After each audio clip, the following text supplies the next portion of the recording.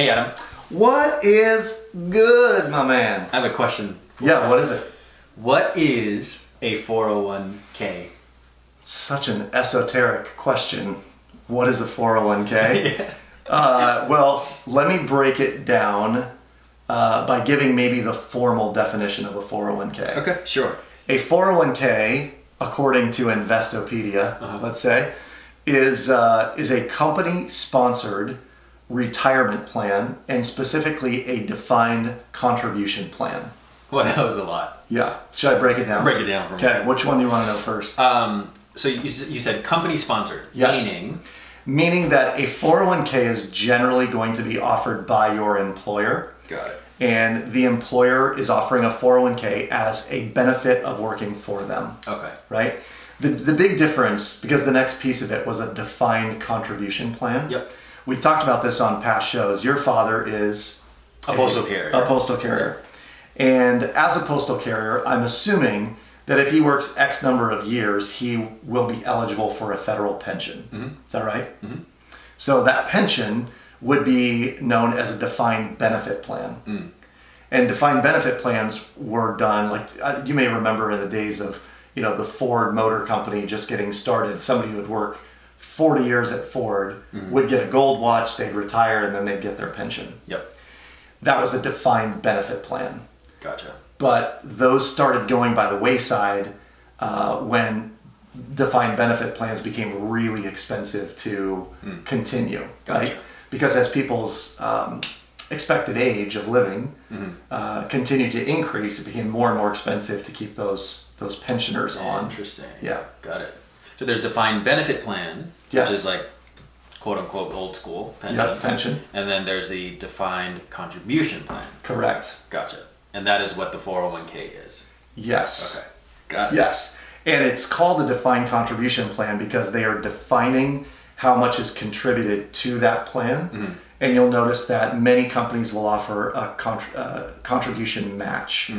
So whatever you contribute, let's say it's 3% or 6% of your salary, your employer will then match that 6%. Gotcha. Okay, so when I'm looking up, what is a 401k? A 401k is a really, really good tool that my company provides to help me with my retirement. Yes. And oftentimes they will match the contribution that I put into it. Correct. Gotcha. Correct. Okay. Now, here's a question. Why would they do that?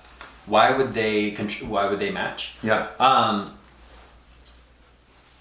Well, the response that comes to top of mind is that it's an incentive, right? So one, I would choose a company that matches what I contribute versus a company that doesn't. Right. And I don't know if there's any, I used to work for a startup, and they offered options, but they had a vesting schedule. Oh, vesting. Vesting, that's what we missed. Prior to a previous episode. Anyway, they had a vesting schedule, meaning you needed to stay for 3, 5, 6 years before you could actually earn it or get it. Yes. So I'm assuming that a company would also offer a match, so that way they keep you. Right. Is that...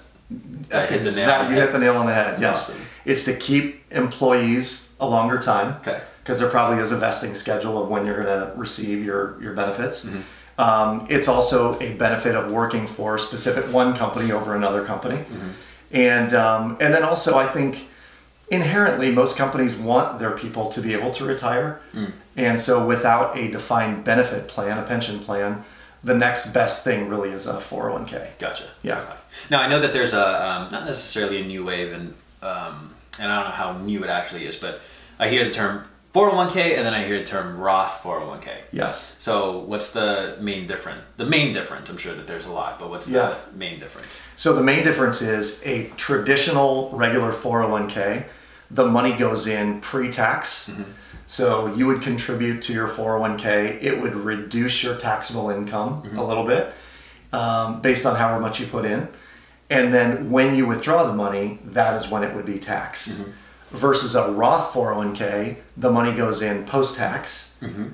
And then, so you've already paid income taxes on that money.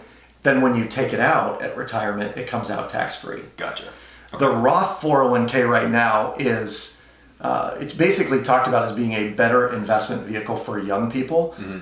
Reason being, there is a pretty fair expectation that our tax schedule will continue to go higher over time.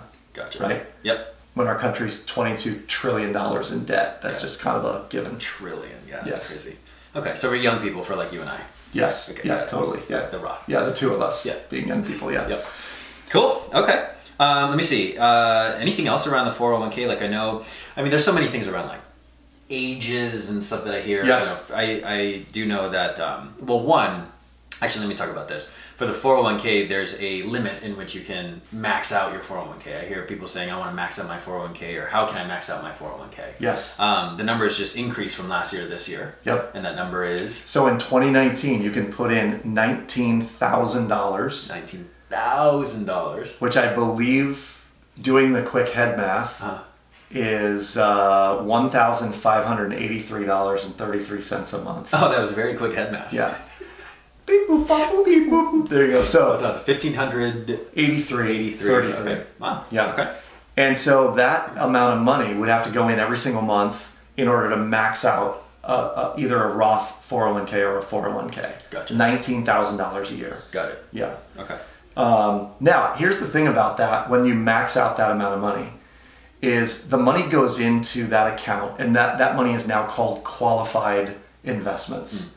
Right? And qualified means it's government qualified money based on a qualified retirement plan like a 401k, or we'll talk about probably tomorrow, a Roth or an IRA, right? Which is another qualified vehicle.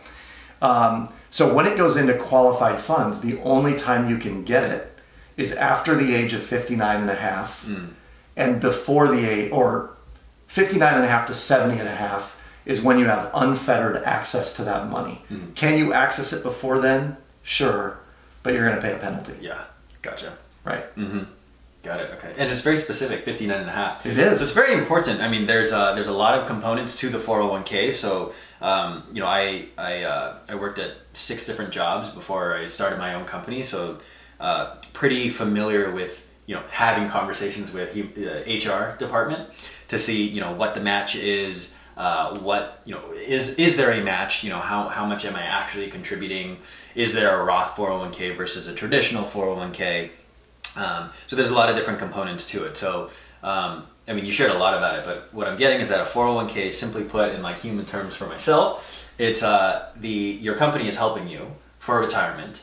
Yes. And it's a defined contribution plan, meaning they are going to know the contribution is defined, right? Defined contribution. By them, and then also I have a say in how much I also put in, and there's typically a match. Exactly. Cool. Exactly. It's very simple and easy. It is. Yeah. It is. So and everyone should be contributing if they have the opportunity. I think everybody that is working for an employer that offers either a 401k or in nonprofit world, it'd be called a 403b, just a different tax status. But anyone who can contribute to a 401k or a 403b should be doing that, if nothing else than to build assets into retirement. Gotcha. Because as we'll probably talk about in an upcoming show, relying on just Social Security for retirement, it's not Social Security, it's so security. It's only so security. So security. Yeah. So the other thing that you might need to know is there are required minimum distributions on these accounts that hit after the age of 70 and a half. And essentially it's kind of an equation, right, Nick? And you know the equation? Well, I don't know. I don't necessarily know the specific equation, but I do know the different components of it. Okay. It really is based on you know, how old you are when you are quote unquote retirement age, or when you retire, and also your life expectancy. Right? Yes. Okay. Yeah. It's like a quiz on the pop quiz. Yeah. So the RMD. Wait, sorry. Rephrase your question again. I just want to make sure I. Yeah. So the components of the required minimum distribution. Gotcha. Amounts. Okay. Gotcha. Yeah. Yep. So yeah, because you know, for some people they might have, let's just assume, $1 million in their account versus someone who has 50,000. So when you're taking these required minimum distributions, what number is that? It's based on life expectancy and you know, how old you are. Yeah, how old you are when you retire, yeah. Life expectancy, and the balance on your account, balance. basically. Yep. Yeah.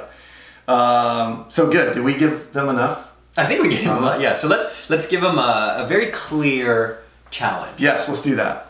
So first thing that we want to do is one, find out if you are participating in your company's 401k or 403b. You want to also find out if your company matches, and if they do, you should do everything you possibly can to participate in that and receive that match, because it really is free money. It is free money. And who doesn't like free money?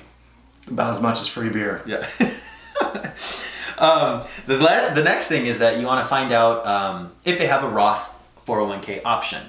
If they do, and you're young like Adam and myself, it might be something you want to consider. Yes. And then the last thing, and this is really our challenge, so if you are doing that, if you had yeses to all of that, is really we invite you to increase the match or the contribution of your 401k. So if you're contributing 3%, we invite you to raise it up by 1% to 4. Yeah. If you have 4, raise it up to 5. You bet. Yeah. Yeah, and I think the only thing I'll add to that is that you'll never miss it. Once you increase that percentage, some of you may be thinking, there is no way I can possibly afford another % increase or decrease of my take-home pay. Mm-hmm.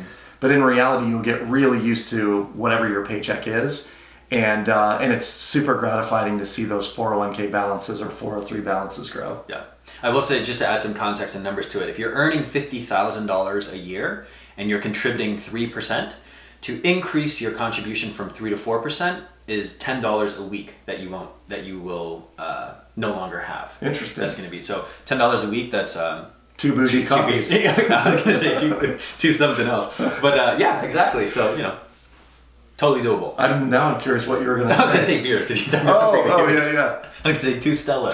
There you go. 2 Stella. 2 Stellas. Yeah. Okay. So cool. Or 2 bougie coffees. 2 bougie coffees. There you go. Tomorrow, I think we should talk about IRAs. IRAs. Yeah. IRA. Should we do that? IRAs? Yes. Let's do it. All right. See you tomorrow, explorers.